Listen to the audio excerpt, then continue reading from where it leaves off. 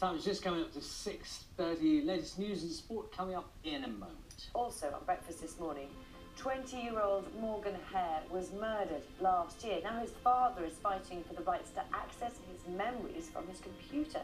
He'll be here to tell us why he's found it so hard. It's one of the oldest languages.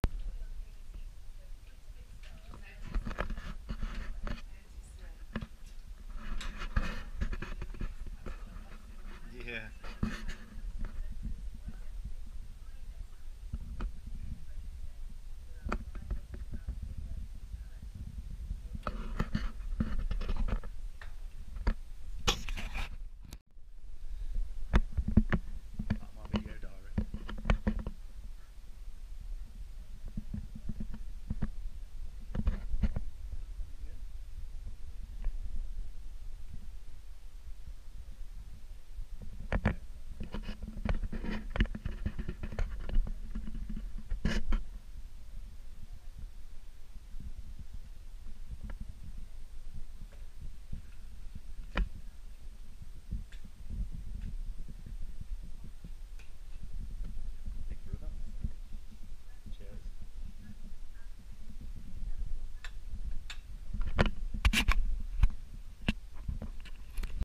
Weather in just a few minutes' time for us.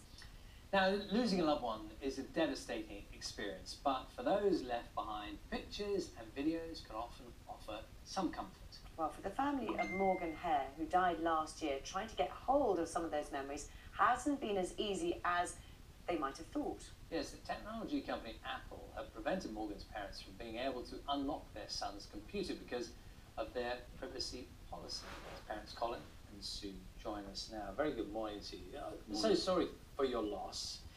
And what's happened is you've obviously had to deal with an awful situation, and then you're thinking that you can access some of your son's records for your own reasons, so you have memories. Just tell us what happened when you first tried to do that.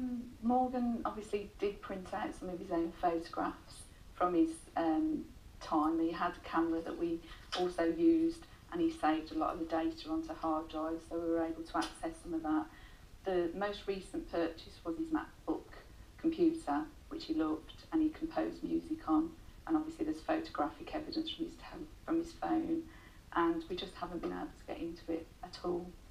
And it's really important for you to get hold of that because it's memories and it's in some ways I suppose his legacy as well. Yes, yeah. Well, he was a musician. He went to music college. He loved music, and he did a lot of composing on that MacBook, which we knew of because we could hear it while it was going on. Yeah, and his friends came down and they also did stuff with him on it. So, Colin, just talk us through the sequence of events. So, obviously, you have the computer, which you own because that's part of his estate, which is yours. So, you open up the computer and you try to put in a password, which you thought you might be able to guess, presumably, but nothing. We couldn't get into the MacBook. We contacted Apple, and they were very helpful to start with. And then we found out through Apple that his MacBook is actually encrypted, so therefore we need a court order to access the data on there. If you knew the password, would you be able to get in? I think so. Right, you don't even know. But we don't know what the password would be. We've tried many things. Yes. But it is locked. And I'll just, I know you're going to explain to us, but Apple have given a statement and they expressed their sympathies to you as well. And they say, in the absence of permission for third-party access to an account, it's impossible to be certain what access the user would have wanted, and we do not consider it's appropriate for Apple to make the decision. And then it says, however, in such cases, we can assist subject to an appropriate court order. So that's effectively what you've got to do, is it? To try and get access to your son's things. That's what Apple say we need. But we've already inherited his estate. We've closed his bank account. We've accessed it through his pensions and everything. Because we got probate. Yeah. That accesses everything of your life. So we own his estate in effect because it's been transferred to us. And I suppose it's sort of, in some ways, you've hit against a sort of modern anomaly, haven't you? Then. Yes. Well, we were looking earlier about the Scott of the Antarctic photographs. Yes. If he would have put that on an Apple Mac, Apple would not allow you to see them. What do you want to happen now? How's this going to progress? Well, we feel that it should be brought to the media's attention. That obviously we're not the first people it's happened to. It's got to have happened to a lot of people, and it brings home that if anything happened to one of your loved ones, if they walked out the door and didn't come home, that you wouldn't have those photographic memories that they're taken on a phone, or which is what everybody does these days, or a video or footage. That we need Apple really to think about their policy. Everyone else, Facebook has changed policies recently. Since this has happened to Morgan, we've found out that they've changed things.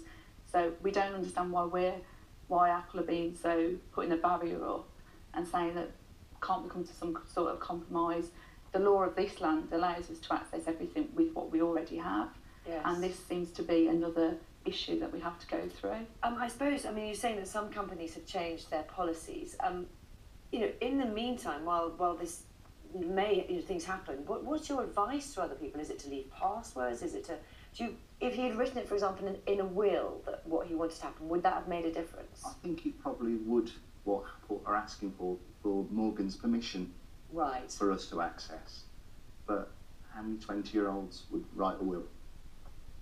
It's just not really what young people do. There will be a lot of people watching this and thinking through a sequence of events that are, unimaginable sequence of events. Yes. What would happen if?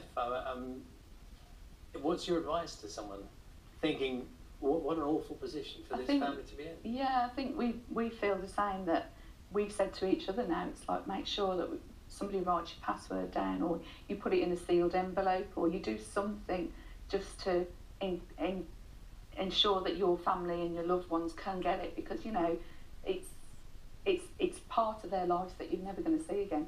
And Colin, it just must be immensely frustrating to have, there is Yes. it's there, and you just can't But access it. Morgan was, as a musician, him and his brother were in a band. They made vinyl records. I can go now, I'll play his music on the turntable. I can look at his photographs he printed out. But anything that's in that computer, I'm not allowed to access. So it's just a modern, this didn't happen 10 years ago. People weren't really using computers to the level that we are now. And I think maybe Parliament needs to look at this, because it's not about legal, it's about whether it's right, in my opinion. I know it's not been easy for you to talk about this, so thank you very much for coming in. I'm sure you've made lots of people really think about it as well, so thank you so much for your time, and best of luck as well. Thank you. Thank you. Let's see, the time now is 18 minutes past 8.